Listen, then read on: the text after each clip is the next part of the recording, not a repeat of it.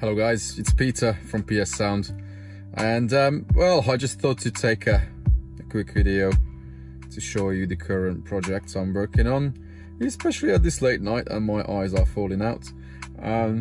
So you can see, you know, what it takes to really create a really good sounding car. Fuck me, what am I doing at nearly midnight in someone's car? I'm mad. So this current Audi has had an existing install. The Audison Bit 1 gave up after many years of use, so we swapped it out. They're not running digital anymore, because the Bit 1 was linked to the Audison Thesis Quattro amplifier, running the wideband and the midbass in the car in digital with the Digilink, but well, we put the Zapco in an analog line out and it sounds just as good, if not better, especially that the DSP can do way more. It's way more accurate when it comes to tuning. It has 31 band EQ, fully parametric EQ, what I can use anywhere with whatever Q factor on the EQs I want, at the right place with the right Q. So it can truly create something very special. Yeah, I'll quickly show what the car has. Well, there's not much to see because there's a pair of 2-inch in factory location. I had a video about this car before, actually too, because I built a sub enclosure for this car before. I'm gonna put the links to the description, so if you wanna see those guys, go to the description and click on the links. Then you will see what happened in this car previously.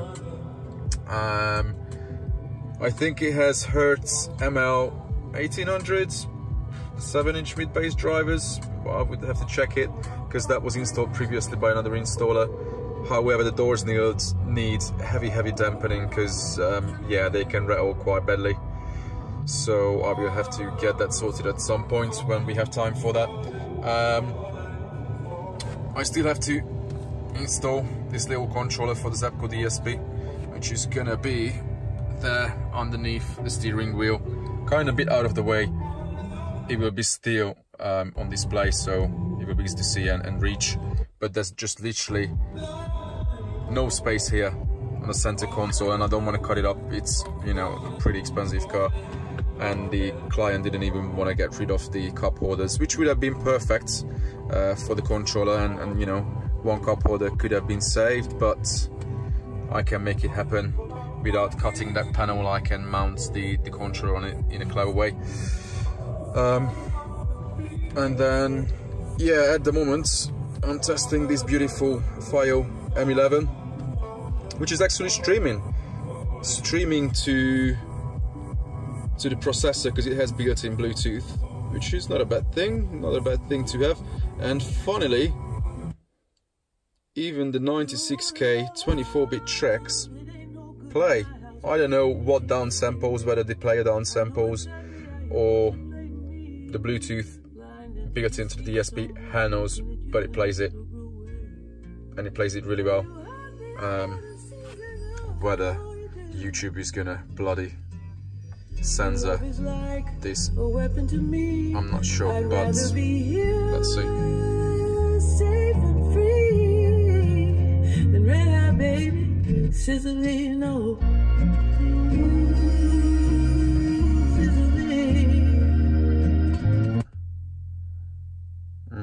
Which one is it? That's the one.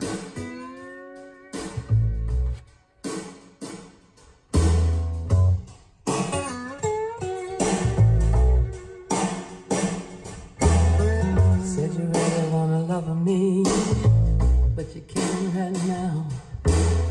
Said you really wanna touch me, babe, can't do it right now. I can't hear you, no. I don't really get near you, babe.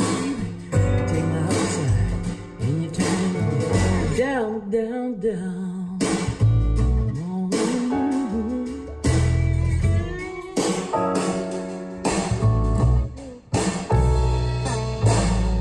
Standing in the wings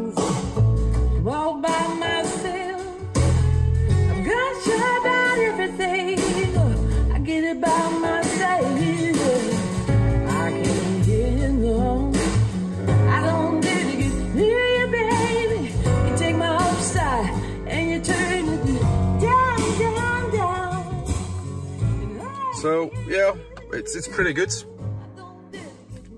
already. I spent a bit of tuning with it, a bit more, because I've already done the 2-inch drivers, which took like 2.5 hours just to EQ them out, set them up properly. Then I still have to do the mid bass tomorrow, the sub, to pull the whole system together, fine tune it. So yeah, easily, you know, 6-7 hours just flies away for proper tuning, even on a 2-way plus sub. But it's worth it, 100% worth it. So this is what's in the trunk of this A8.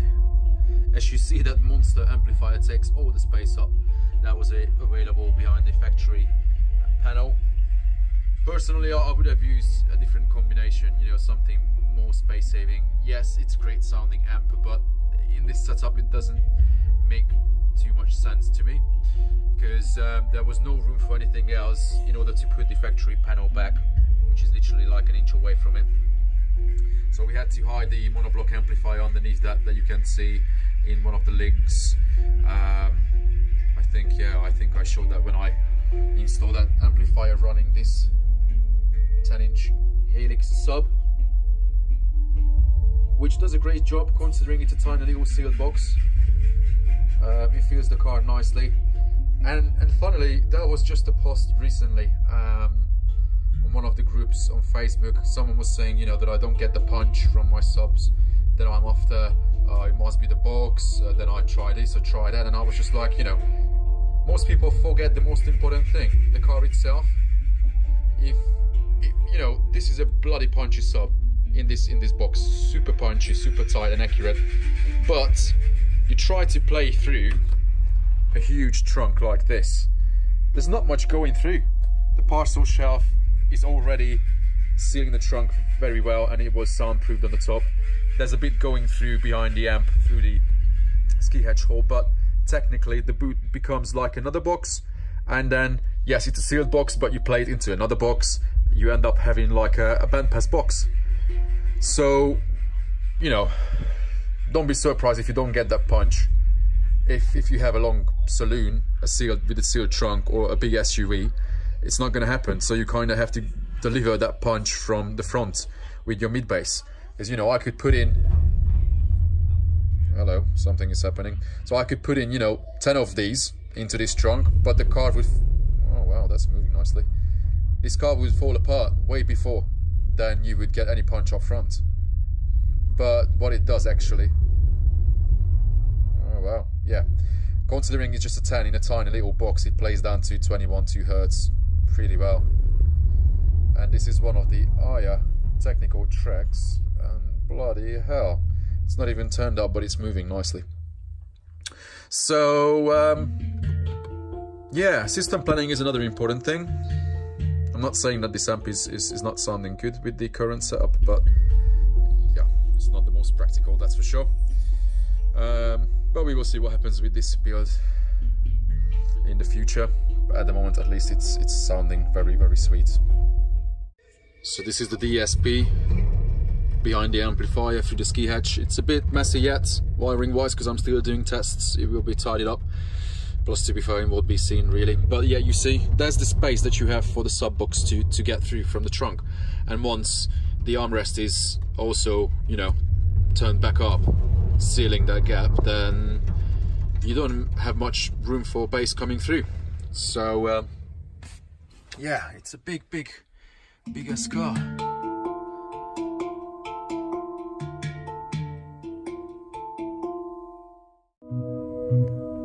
Little late night session tuning. So what you see there is a pair of 2-inch widebands on the dash, an Audi A8. Right. There were nights and mornings. After 2 hours, you can get something like that. Find your way into my bones, my joints, and then everything falls to its own place. Great imaging. Good spectral balance. You spelled your name in charcoal all over my body. But these days I just walk with you.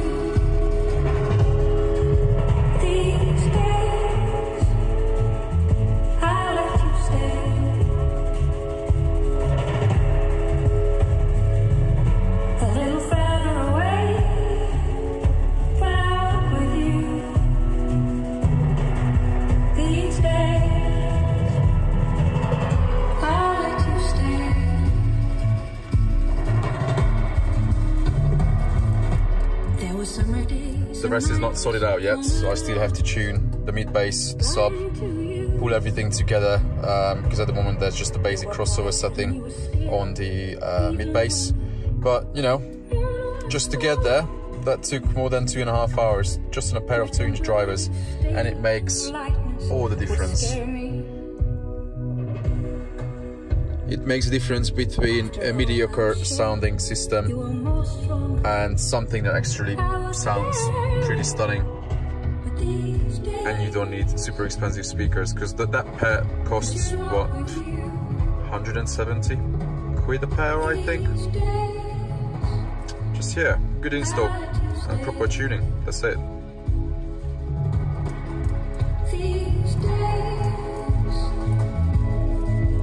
I just talk with you these days. How to stay.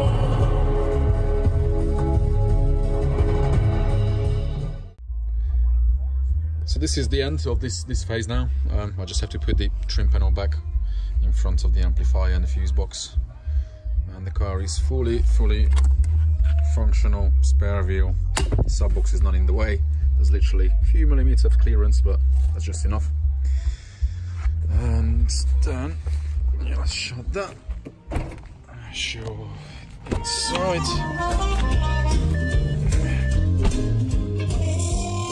So that's where we decided to put the controller. I didn't have to modify anything for that. Yeah, it needed a bit of magic to make that controller stay there, but you know, if the car has to be soldered on in the future, nothing was drilled, no cable is visible, and it's easy to access it, because normally you have your right hand on the steering wheel, then with left hand you can just reach there and turn it up. It's that simple. And yeah, let's open this. If I pause the player, which is streaming now, hang on, would you please pause? That's it.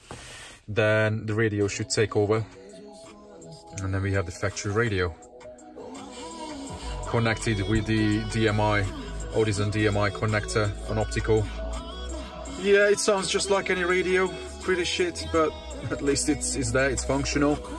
Plus you have SD card, CD, all that, and you can always use the DAP. At the moment it's streaming.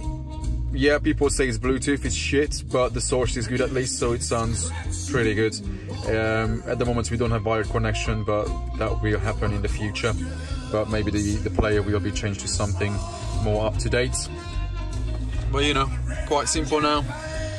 You have separate sub volume up to 24. Presets, that's the base set, and that's the final. There's nothing else on it at the moment. And then you've got the sources, so you can manually select the source as well. So optical is the factory head unit, and then we have the streaming. Nice and simple, absolutely simple. So what do we have here?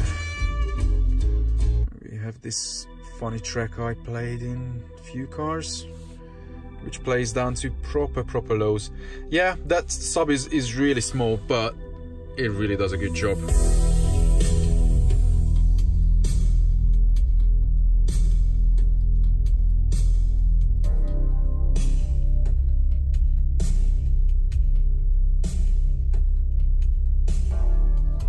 It's not even loud yet, but things want to fall apart, so that's what the DSP is. That cover goes back, it covers it. And then if the armrest goes back, then it covers everything.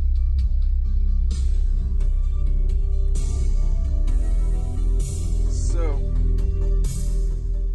this is where it is. We will see what the next phase is gonna be. Probably I'll make a playlist for this car as well now. And please guys, check out the description as I mentioned earlier, because then you will see links to the sub box enclosure builds. And also you find another link to when we did the test with the 2-inch drivers, because I modified the grills and it definitely made a big difference. Then you can see the results, how it changed the response. Guys, if you like the video, please press the like button and don't forget to subscribe if you're not subscribed yet. And then yeah, hopefully I can talk to you very soon.